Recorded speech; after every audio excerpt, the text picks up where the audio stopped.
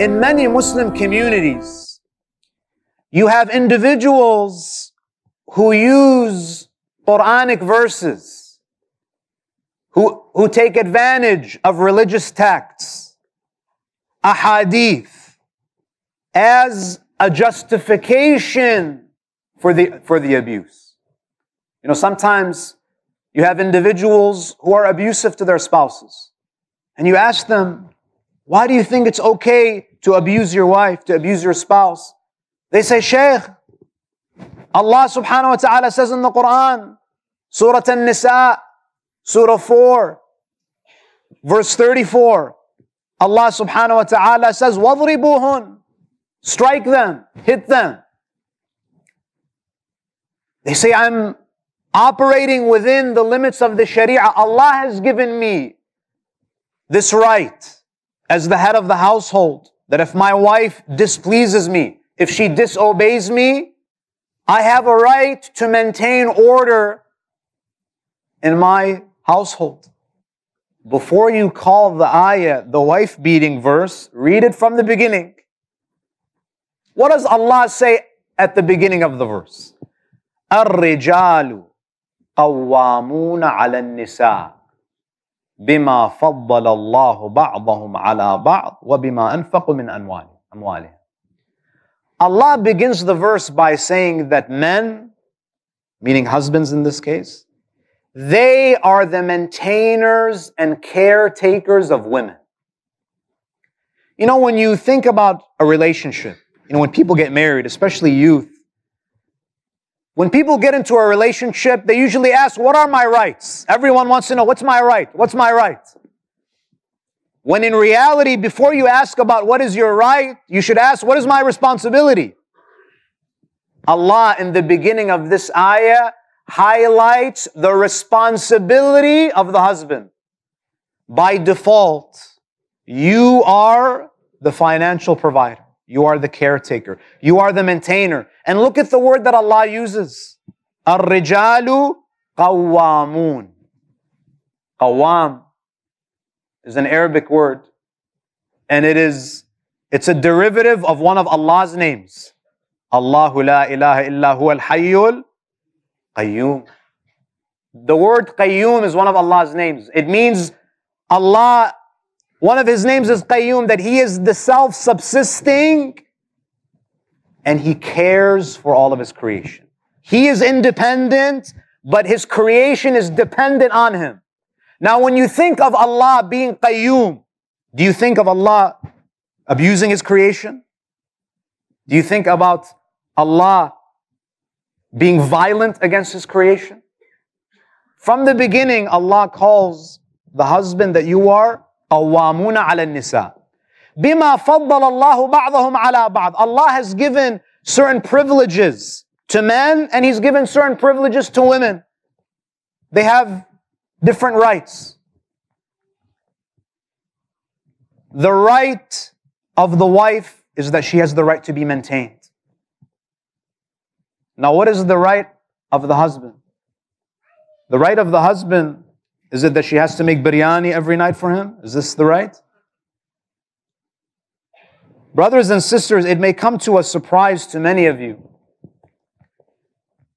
The husband, because the ayah says, وَبِمَا أَنفَقُوا مِنْ أَنْوَالِهِمْ, because you maintain her, because you are providing shelter and food, and you are taking on the financial responsibility, because you're fulfilling this right, Allah gives you this responsibility, Allah gives you a right.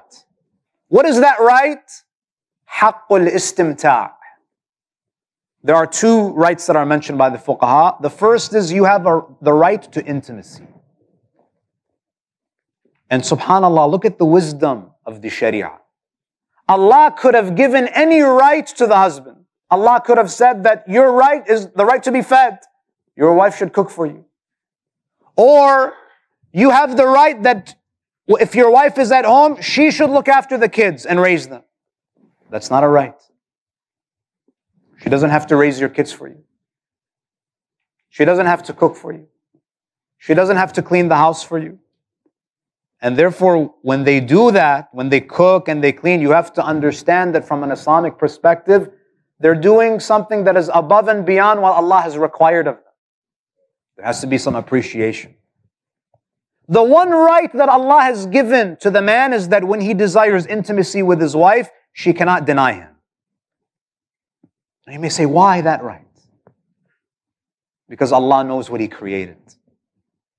I have personally met with many couples, and when you sit and you want to get to the bottom of what is the problem, why this bickering, why this animosity towards each other, in many cases it comes down to the fact that the husband is being neglected. That part of the marriage is not being looked after. It's almost as though Allah is telling the believing women that if this haqq is observed, your husband is going to be very easygoing. If this right is fulfilled, there's going to be harmony in the house. Men are very simple creatures. Allah says just this. If you fulfill this right, if you make biryani, peanut butter and jelly, he's okay. In fact, there's a hadith from the Holy Prophet. So a wife cannot deny her husband intimacy without a valid reason. In fact, we have a hadith that say the wife should not even delay intimacy if the husband desires her. There's a hadith where a woman comes to the Prophet and she has some marital problems. She comes to the Prophet and Rasulullah, of course, being the best listener that he is, he realizes that there's something wrong here. So he asks the woman. He says to her, so this hadith is from Imam al-Sadiq. He says, "Inna imra'atan atat Rasulillah li ba'd al-hajah." A woman came to the Prophet for some issues. She had some marital issues. فَقَالَ لَهَا. The Prophet, after listening to her carefully, he says to her, لَعَلَّكِ مِنَ الْمُسَوِّفَاتِ. It seems that you are one of the delayers. She asked the Prophet, Ya Rasulullah, وَمَا الْمُسَوِّفَاتِ? What does it mean to be a delayer? Rasulullah says, الْمَرْأَةُ الَّتِي يَدْعُوهَا زَوْجُهَا لِبَعْضِ الْحَاجَةِ فَلَا تَزَالُ تُسَوِّفُ حَتَّى يَنْعُسْ زَوْجُهَا وَيَنَامُ. This is a woman who, when her husband calls her to have intimacy with her, she tells him later, until he falls asleep. Meaning she what? She delays that conjugal right. The Holy Prophet says such a woman, the malaika ask Allah to deprive her of His mercy. Why? Because you don't think it's a big deal. But this is silently breaking the marriage. Now, if we go back to the verse, Allah subhanahu wa ta'ala says, الرجال قوامون على النساء بما فضل الله بعضهم على بعض وبما أنفقوا من أموالهم. And then Allah, before He gets to the controversial part of the ayah, Allah describes a righteous woman. فَالصَّالِحَاتُ. A righteous woman is who? قَانِتَات. A righteous woman is one who is obedient to God. Many people, they read obedient and they think obedient to the husband. Your wife, Islamically, is not required to be obedient to you. Meaning, if your wife is sitting and the husband says, get me water, she's not committing a sin if she says, please go get it yourself, you have 2 legs. She's not Islamically required. If he says, go do the dishes, she's not required. Clean, he can give her commands from dawn till dusk. The only command that she has to respond to Islamically is if he calls her to be with her. Intimacy. And some fuqaha say she cannot leave the house without his permission. And some fuqaha have said, and that second right is also related to the first, because he might desire her and if she's away, it's going to be problematic. So Allah says, فَالصَّالِحَاتُ قَانِتَاتُ. They are obedient to God. And then look at what Allah says. حَافِظَاتٌ لِلْغَيْبِ بِمَا حَفِظَ اللَّهِ. A righteous woman is a woman who guards her modesty and her dignity in the absence of her husband. Meaning what? She's faithful to him. She doesn't flirt with men. There's no infidelity. She is modest. She's honorable. She's maintaining her modesty. And then Allah says, وَاللَّاتِ تَخَافُونَ نُشُوزُهُنْ. As for a woman who is nashiz. Now what is the meaning of nushuz? So now we're talking about the opposite of a righteous woman. A woman who is not righteous. A woman who is not obedient to God. And a woman who does not guard her chastity. So it's not that Allah says, you have the green light, your wife ticks you off, do what you want, beat her. There's a contrast in the verse. This is why some ulama, some contemporary scholars, they say that nashiz here is not just any type of woman. We're talking about a very extreme case where she's not righteous, she's disobedient to God, and she's not guarding her modesty. That the husband is afraid, he's becoming suspicious. There are signs of infidelity. Now the question is, brothers and sisters, the Quran tells us, لَقَدْ كَانَ لَكُمْ فِي رَسُولِ اللَّهِ أُسْوَةٌ حَسَنَةٌ. In the example, and the Prophet is the best example for you. Is there anyone who understands Quran more than the Holy Prophet? Did the Prophet strike any of his wives? There's a hadith from Aisha. She says, ما ضرب رسول الله شيئا قط بيده ولا امرأة ولا خادما إلا أن يجاهد في سبيل الله. She says, the Holy Prophet never struck anyone, not any of his wives nor any of his servants. The only time that he struck anyone was on the battlefield.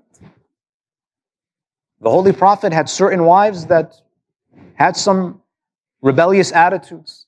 Some of the wives of the Prophet, on some occasions, they offended the Prophet. They were belligerent. Rasulullah never struck them. In fact, the Holy Prophet says, he speaks about the hypocrisy of husbands who beat their wives. Rasulullah says, لا يجلد أحدكم امرأته جلد العبد ثم يجامعها في آخر الليل. Rasulullah is basically saying that don't beat your wife during the day like she's your slave, and then at night you want to sleep in the same bed as her. What kind of hypocrisy is this? On the one hand, you want to enjoy her company, but during the day you mistreat her. There's a hadith from the Holy Prophet where he says, إِنِّي لَأَتَعَجَّبُ مِمَّنْ يَضْرُبُ امْرَأَتَهُ وَهُوَ بِالضَّرْبِ أَوْلَى مِنْهَا.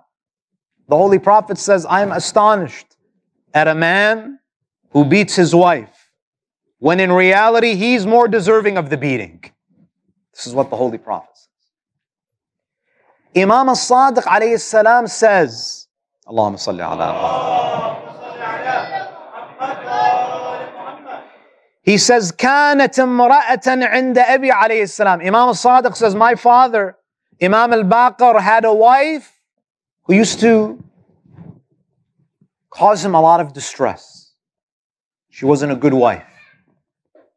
The Imam alayhi salam, and she used to hurt the Imam. فَيَغْفِرُ لَهَا.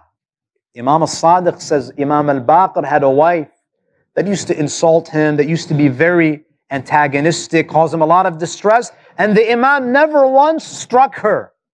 He would pardon her. He would be lenient with her. In fact, the Holy Prophet, he says, ما زال جبرائيل يوصيني بالمرأة حتى ظننت أنه لا ينبغي طلاقها إلا من فاحشة مبينة. Rasulullah says, Jibreel used to come to me and emphasize kindness and compassion to women, to wives, to such an extent, Rasulullah says, I began to wonder if it is even permissible to divorce them unless they have committed zina. So if this is the level of compassion that the Prophet is being instructed to teach the Muslims with regard to women, scholars say that this darb that's mentioned in the ayah is not beating or domestic violence.